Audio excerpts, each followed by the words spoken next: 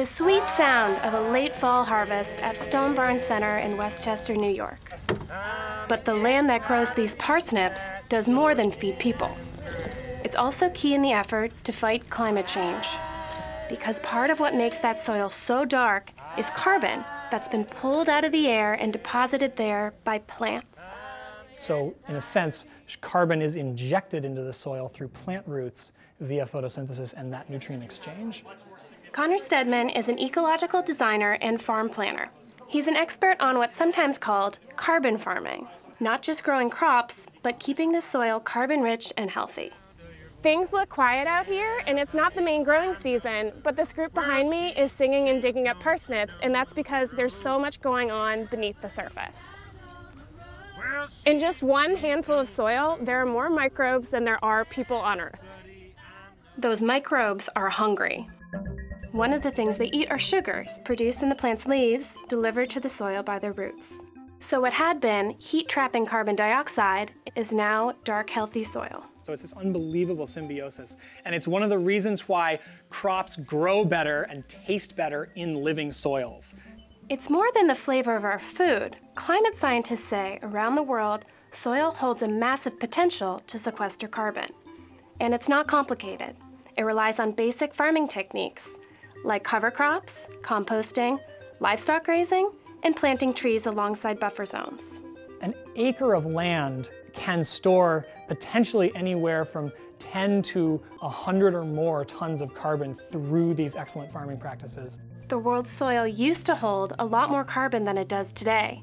Conventional farming has degraded the land, releasing 50 to 80% of that carbon into the atmosphere, where it now traps additional heat. But Stedman also sees this as an opportunity.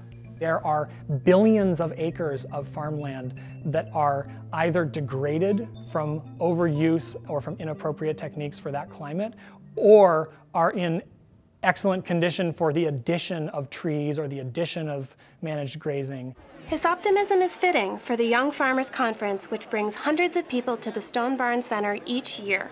Kiera Foti, program coordinator, says that the goal of the conference is to spread ideas and inspire farmers. It's really hard for these people for this to be viable and for them to make it and to make change. So, I think it's great that everyone here is supporting each other in that way. The conference is especially valuable for farmers like Rachel Murray, who believe changing agricultural practices can change the world. This place supports that notion and wants all sorts of people throughout the whole entire food system chain, supply chain, to be part of that and to help collectively.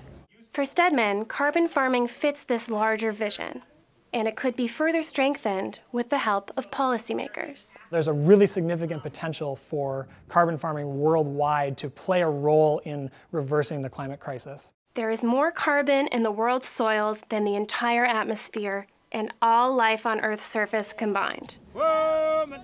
And there's room for plenty more, which means a solution to the carbon crisis is right under our feet. Come and go with me. Redbird, get up. Hi-ya. Shake your tail. Hi-ya. A redbird, get up. Hi-ya. I'll do the same. Hi-ya. Whoa, my darling. Hi-ya. Whoa, Evelina. Hi-ya. Whoa, my darling. Hi-ya. Come and go with me.